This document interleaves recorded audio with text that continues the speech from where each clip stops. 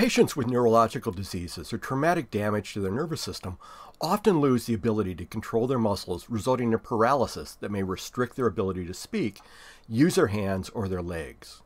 An example of this is physicist and professor Stephen Hawking, who was diagnosed with amyotrophic lateral sclerosis, ALS, in 1963.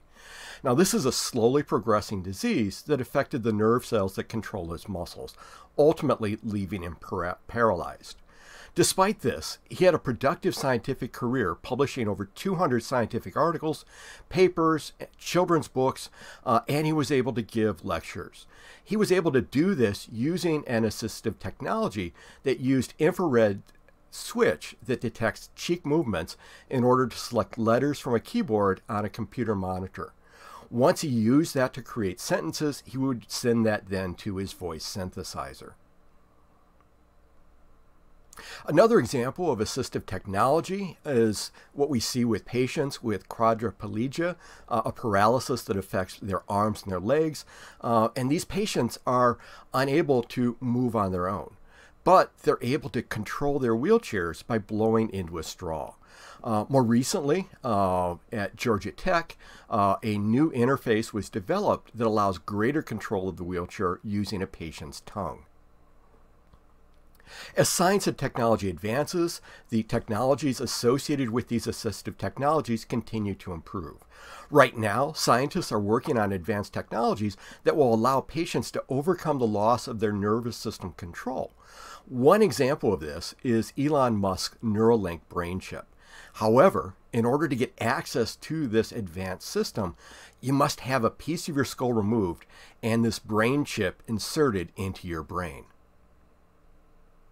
So this gives rise to our ethical dilemma in science for this week. Should you implant Elon Musk's Neuralink into your brain? So what is it? What are these brain-computer interfaces and how do they work? And should we be considering them? The way that the nervous system works is that we make conscious decisions, voluntary decisions, up here within our brain.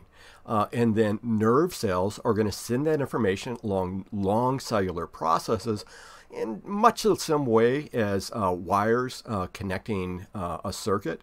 But in this case, we've got cellular projections that will extend down from the brain into the spinal cord, and then from another neuron, they're going to extend their process out of the spinal cord, out of the vertebral column, and make connections with the muscles, allowing for voluntary movement.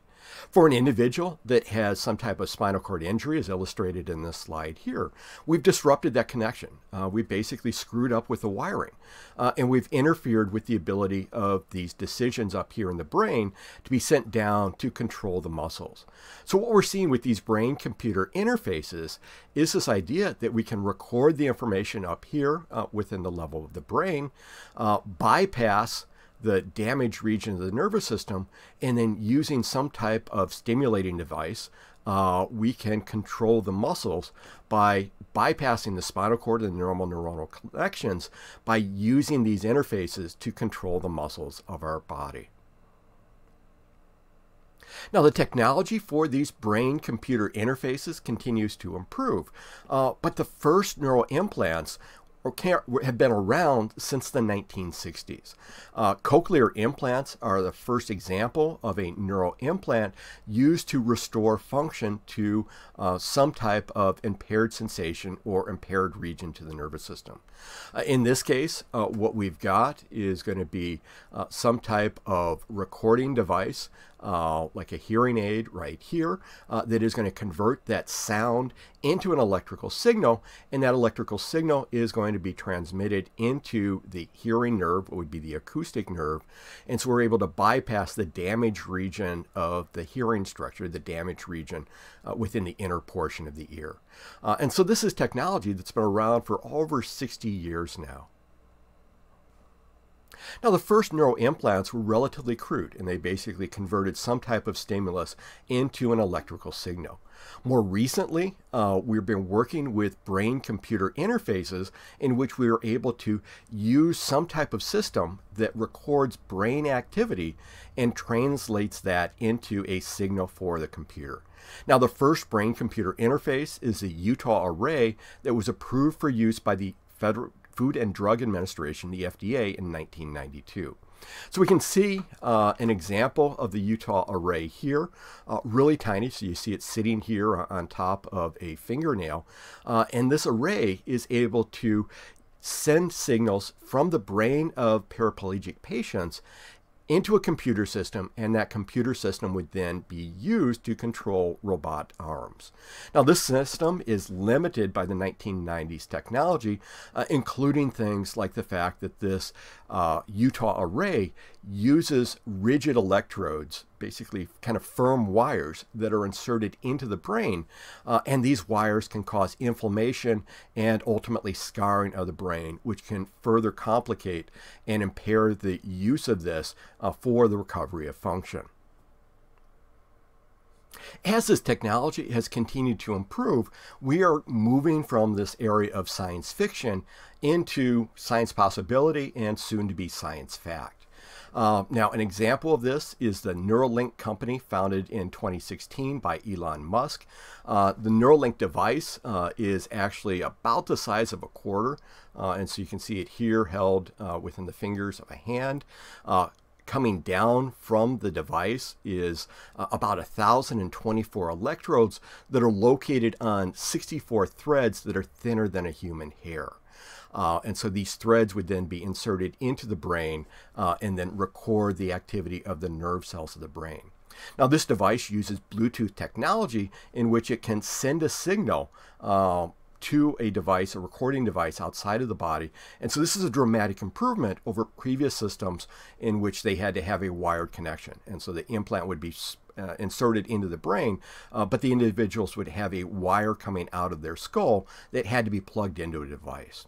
Now, the goal of these brain-computer interfaces like Neuralink is to restore function to paraplegic patients, but it also may benefit patients with Parkinson's disease, Alzheimer's disease, epilepsy, and other neurological conditions. Now, at this point, there's been extensive testing done on animal models such as pigs, rats, and monkeys. Now, in one very, very dramatic demonstration of this, they were able to show that a monkey is capable of playing the video game Pong using only the Neuralink interface. And so what happens is illustrated on the slide up here. They were training a monkey to play the game with a joystick, and they're holding the joystick in his hand right over here. And when he did the proper move, when he was able to hit the ball with the paddle within the Pong game, the monkey would receive a banana smoothie for these correct moves through this straw.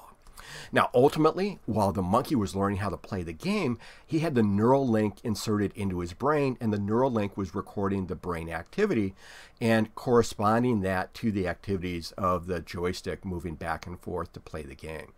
Once the monkey had learned how to play the game, the joystick was disconnected, and the paddle in the game Pong, was controlled by the Neuralink device. And it was very, very dramatic that they were able to do this. Now, at this point, in fall 2023, the FDA has approved for the Neuralink to be used in the first human clinical trial.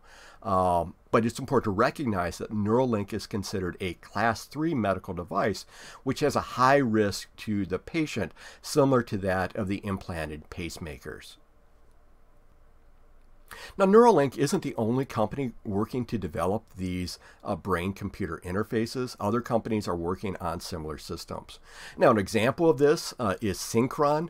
Synchron has this kind of collapsible wire mesh right here that they're able to implant in a much less invasive surgery than the traditional implants like the Neuralink or the Utah array.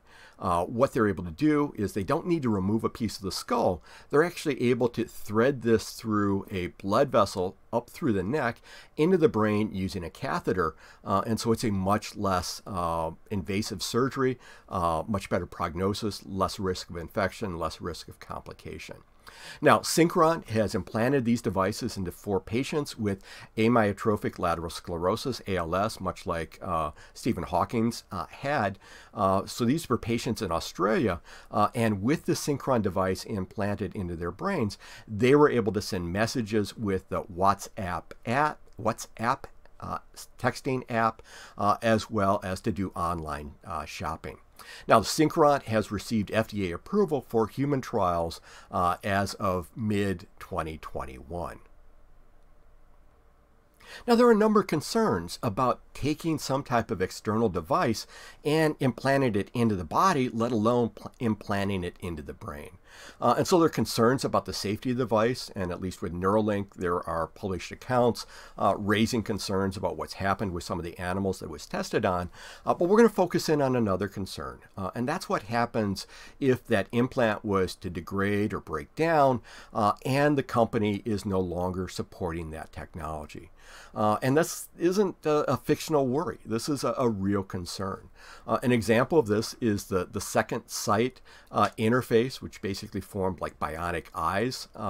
What happened is that these would have a camera which was to be attached to a pair of glasses. The camera would be able to record what the object or the person is looking at, the objects that the person is looking at, and then that is converted into an electrical signal that would then stimulate the back of the eye, the sensory cells, the cells of the retina that are normally converting light signals into kind of vision. In this case, that conversion of the light signals into an electrical signal would go into this array on the retina, and then the retina would convert that into a nervous system signal. The company Second Sight stopped supporting their device. They actually went out of business. Their company was taken over and purchased. And their intellectual property was obtained by that new company. And it's yet to be determined whether or not that new company is going to continue to support this older technology. But for a patient that received these implants, if it stops working, they're out of luck. And they potentially have to go through another invasive surgery to have the device removed, and the removal of that device could end up giving them further complications. So this leads us to our ethical dilemma in science for this week. Should you implant Elon Musk's Neuralink into your brain? And we focus on two questions related to that. Should access to these brain-computer interfaces be limited to patients attempting to restore function, or should it be available to people for non-medical purposes? There are talks that individuals would be able to use these devices to control their TV remote, or to do remote shopping or texting. And so should this be used solely for restoration of function or for other purposes? Secondly, what obligation do medical device companies have to support and maintain their implant technology, especially for the patients that have had these devices for an extended period of time?